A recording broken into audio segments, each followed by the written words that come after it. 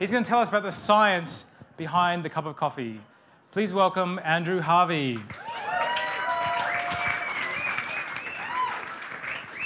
Well, Stephen actually got my first bit, and just out of interest, I saw how many people have had a coffee this morning, but how many people actually enjoyed their coffee? Okay, I want to increase that number, and I'm going to do it with science. And science normally makes things boring and dry, but hopefully it's going to make it a little bit more interesting. Now, the first science that I was really interested in when I got into coffee at about age 15 was pharmacology.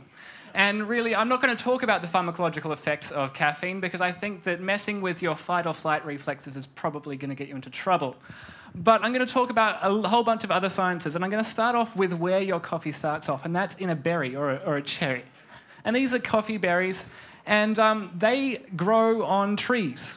And these trees actually fruit multiple times a day, and that's multiple times in a season. That's important to know because you need to find a farm that has good pickers, and those pickers know when to get the good berries. And that brings us to the farms and the regions. Now, if you want to take a little bit of scientific method to your coffee, start looking at the origins that your beans are coming from. Because when your beans are farmed, they are then processed. And each of those regions is going to have a different way of processing them. And that way of processing them is going to radically change the flavor. So if you get an Ethiopian berry, that's mostly likely going to be a natural process, which means you're going to get much more blueberry tones, but that can overwhelm some of the other nice chocolatey textures, which is where we come to the roast. Now, the roast is the make or break point of the coffee, and that's why I've got 3 slides for the roast. Because basically, the guys here, they're dealing with a 120-kilo roaster, but right next to them, behind them, is a 5-kilo roaster where they've done sample lots. And this is where the art and the science come together, because there is a whole bunch of scientific stuff that's going. There's sugars that are caramelizing, there's bits that are roasting, and the roast profile that they choose, the way that they heat up that bean and they cool it down, is the way that that taste comes out. They choose to suppress the bad tastes and bring out the good ones. And that is going to bring us, hopefully, to the grind. Actually, no, it's going to bring us to the blend. I should remember how my slides go. But the blend is really important. Most likely, your coffee is going to have a Brazilian base. And the reason that you've got a Brazilian base to your coffee is because that's a really warm, chocolatey base to work from. And then on top of that, you add origins. And the origins bring out, and they sing, and they have colors. And so you might drink a single origin, but to be honest, I wouldn't start with a single origin in the morning because you know what? A single origin is there for an experience. And in the morning, you probably want more of a comforting feel, which does bring us to the grind. And the grind is possibly the most important thing that you do with your coffee because the way that you grind your coffee is going to change the surface area. And basically what you're doing when you're extracting the flavors from your coffee, you're brewing it. When you're brewing it, you are using hot water to extract the solubles from the coffee. And the amount of surface area is directly correlated to the way in which those solubles are extracted.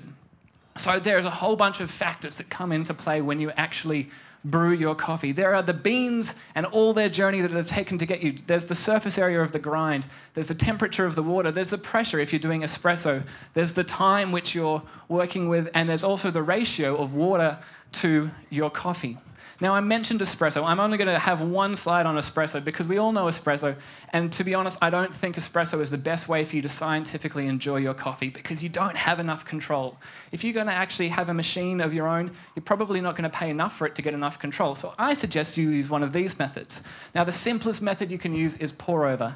You have a whole set of variables which you can take control of, and you can slowly pour water over, and you can experience an amazing sensory experience as you actually do your coffee. If you've got a little bit, less time, then I suggest an AeroPress. An AeroPress, again, lets you have really tight control over your variables because, as all good scientists know, you need to control your variables. Move one at a time, and the AeroPress lets you do that. Google it.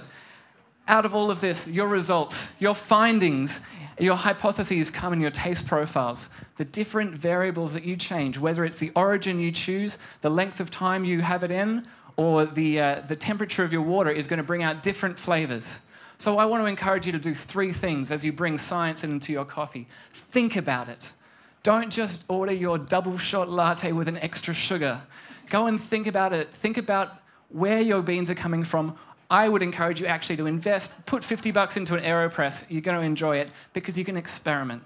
When you experiment with your coffee, you actually engage with it. You engage with your flavors. It's like a good wine or a good whiskey. You get to actually be part of that process, and you get to, I think, enjoy it so much more. And that's really what it's all about. It's about enjoying your coffee, and I believe that as you think about it more, as you engage a little bit of science, you're going to enjoy your morning cup that much more. Thank you.